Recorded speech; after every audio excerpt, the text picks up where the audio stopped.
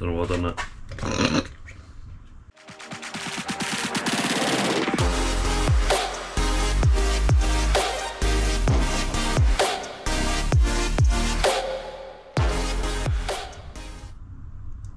Coilovers.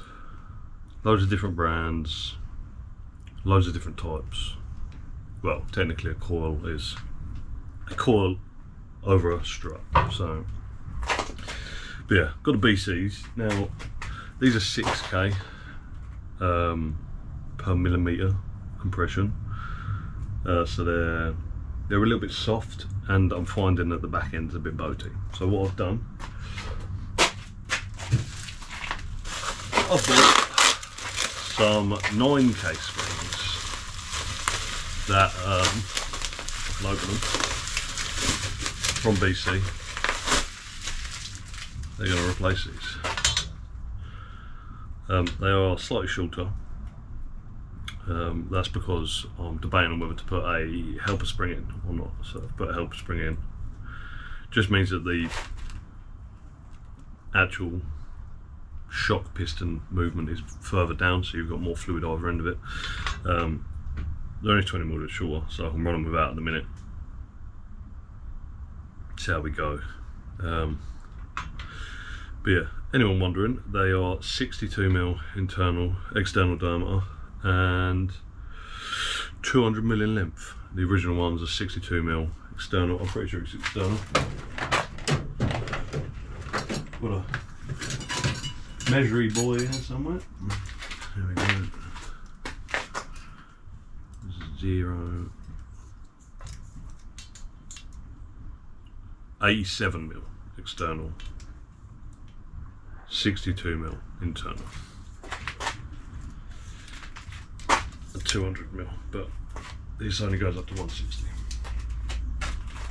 So, I've got to strip the ends down. Let's go up here, take the adjuster out, take the ends off. I've got to decompress the spring first before I take it off. I'll do it. Pew! But I've got to do a bit of maths first, so what I'm going to do is mark here with a pen.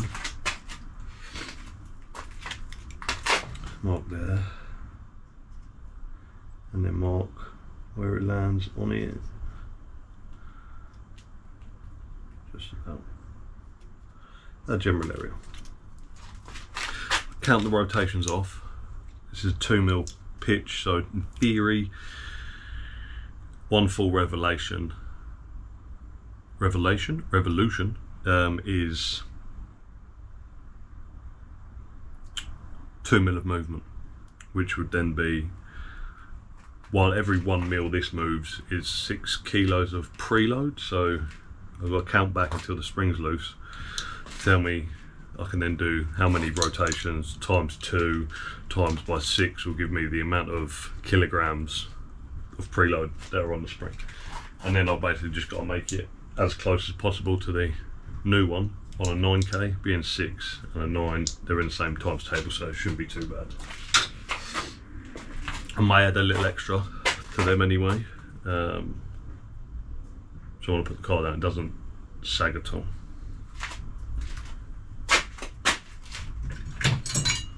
Let's get these apart. Let's wrap that. Like so. I mean, there's probably a better way of doing this. I don't have it. Let's just bring it back up.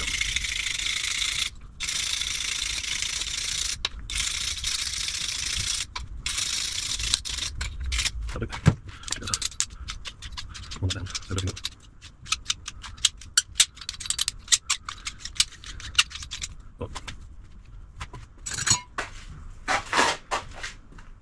Work out how many fucking rotations we got.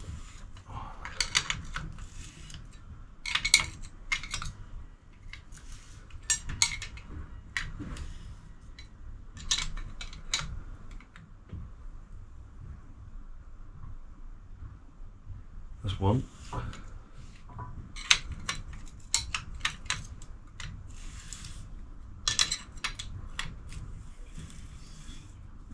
2. Slow the tension.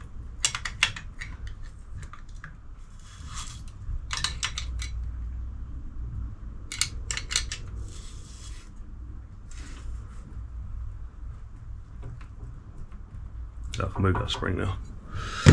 We'll say 3. It was 6mm, 6x6, 36. Let's back that up a bit more. So 36, 9 times table, 4 times 9, 36. Done.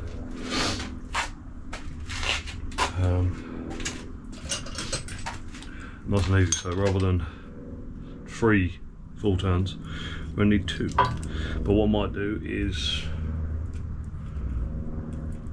2.5 turns.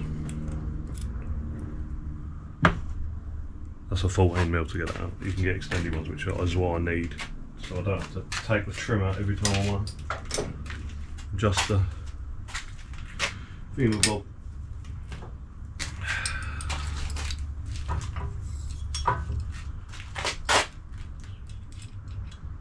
$5mm Allen kit in the end. 17mm spanner.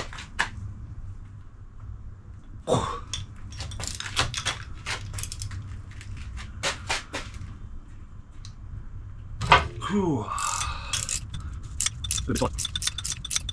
I'm trying to take shots still, because you don't want to spin in the shot. So I'll get finish off this all down, and then brush it down. Love what I'm doing.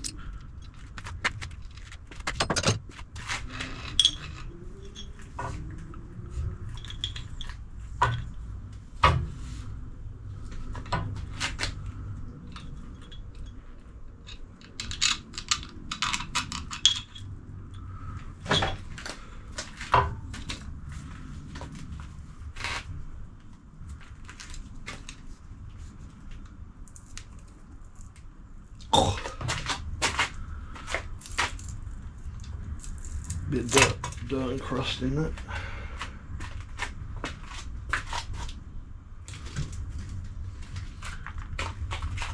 Clean that shaft up. Put them bits back on in a moment.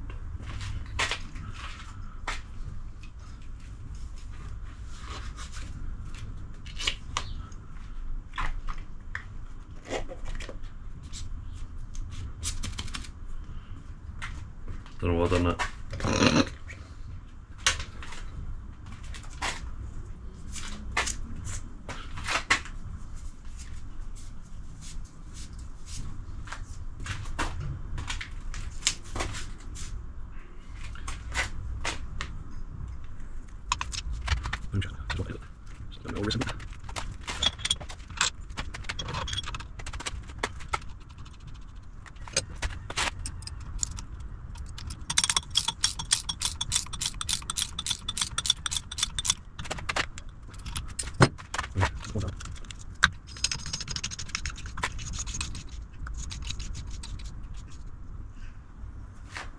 It's about the same looseness as the other one.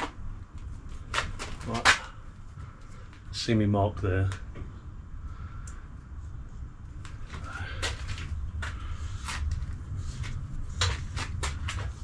Do the first one by hand.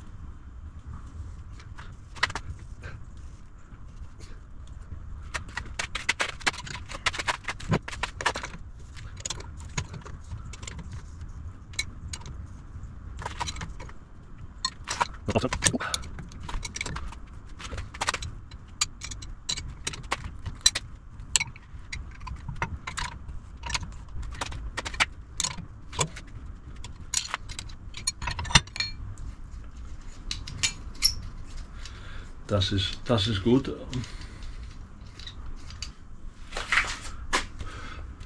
On shocketh. Let's put that back in there. Sock length 350 will be minty fresh on the back. I've double checked fronts. Also might extend this anyway, because well, it's raised up a little bit, but with the big springs it shouldn't squish as much, so we'll see how we go with that. But yeah, I'll whip them back in the car.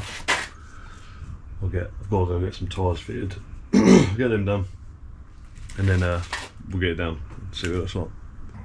So I've gone back in. I've also added 8mm height to it. Doesn't seem like a lot, but it was only just cusping this on a bump. Don't know if you can see. It's taking the paint off slightly. So, but yeah, other than that, although technically it's stiffer springs, it shouldn't hit that on a bump now, but better be safe than sorry. Down. After the 8mm I took out, added to it, I had to go back in and take that 8mm out. Well, I actually took 10mm out of it because it's sitting wonky at the minute, so this side's slightly higher. But that's basically where it's going to sit. Again, the front's still a bit wonky, so but we'll see how we get on with that. We can always make up adjustments, but I've also put the 12mm spacers in the rear and the 15s in the front, so it looks a little bit better.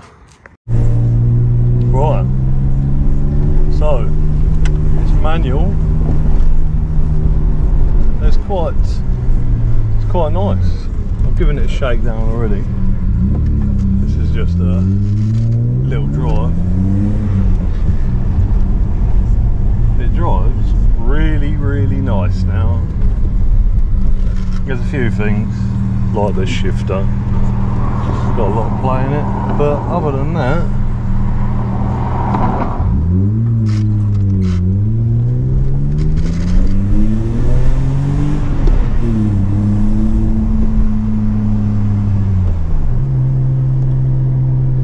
it's quite nice. It's really good. So the springs in the back feel better as well. It doesn't sag as much when I go around corners, which is good.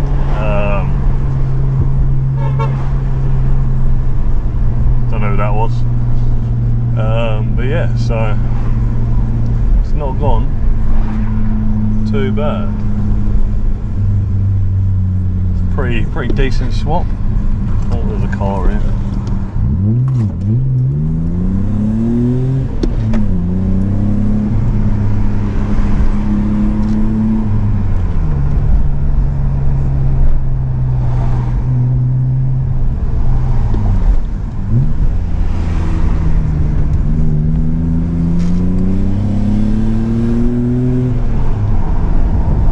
The pause on my bottom.